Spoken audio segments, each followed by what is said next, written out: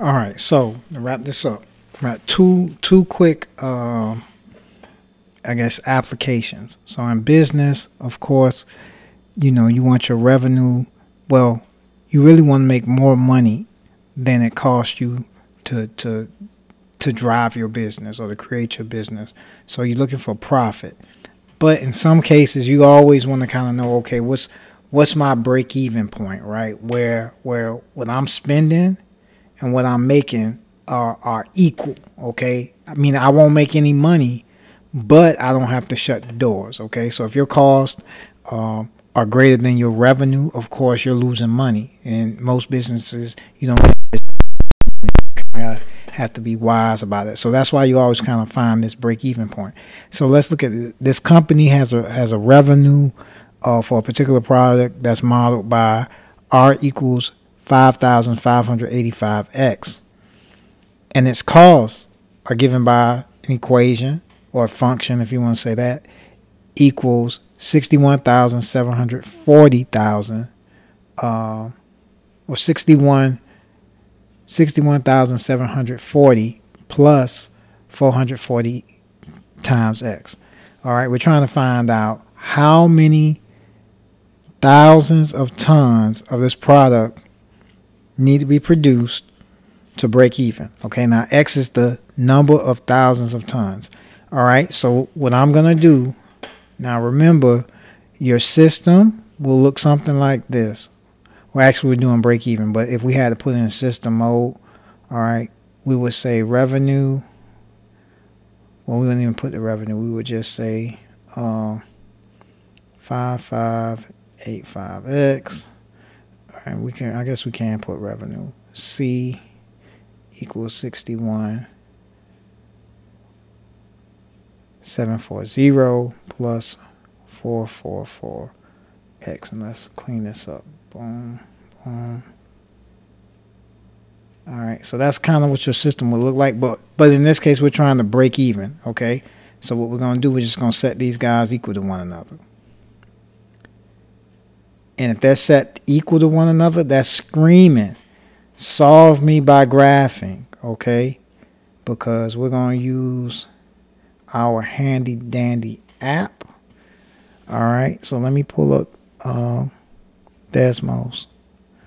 All right, so you can see my green line is my revenue, okay?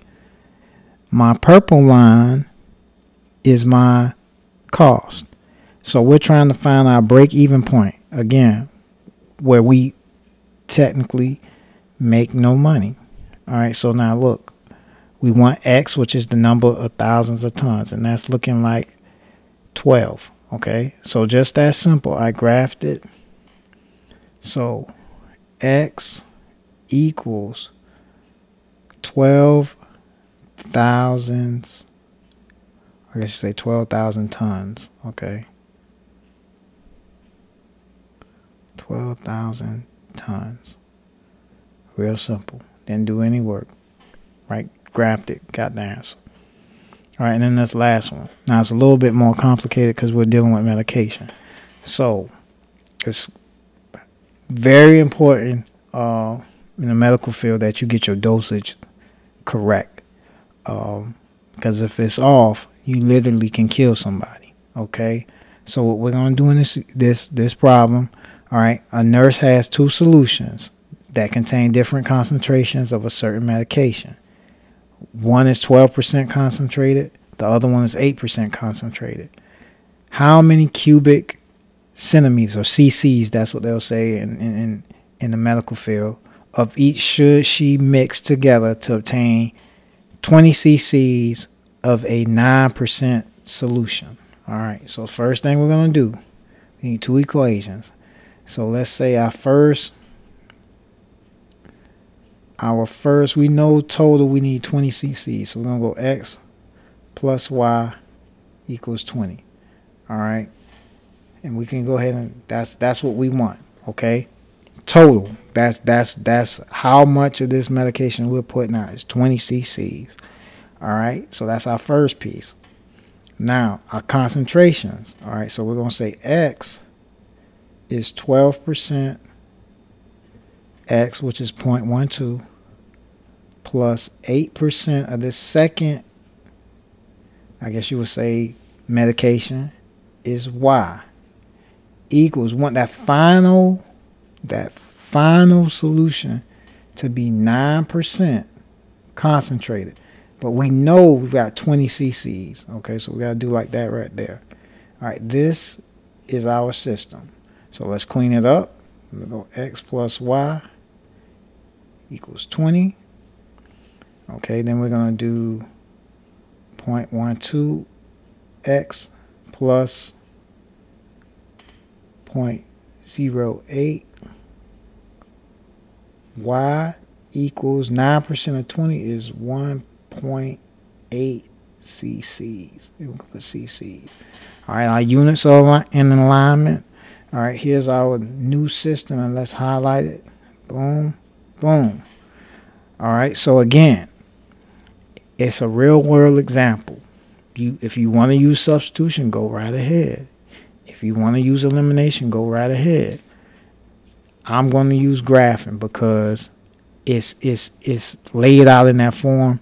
I know how to use my technology. I know how to set the window.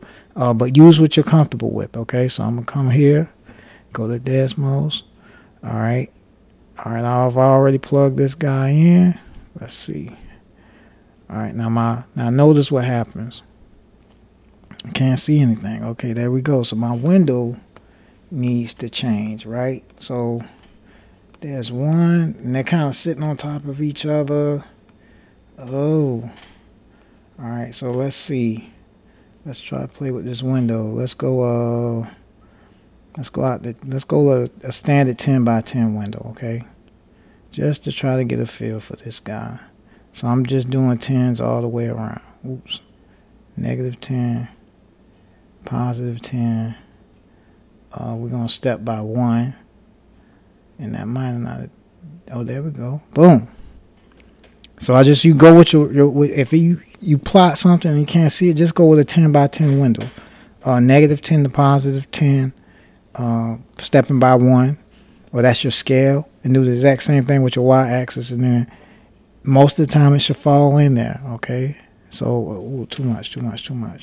So I'm looking, and notice we need this point right now. We don't need a break-even point. We need to know how much of each medication we need. So I know X is 5 because we're right there. X is going to be 5. Y is going to be 15. All right, so we come here. All right, so I know I need 5. Oh, my bad. I need 5 cc's of that first medication, or X. So first medication is 5 cc's. All right, second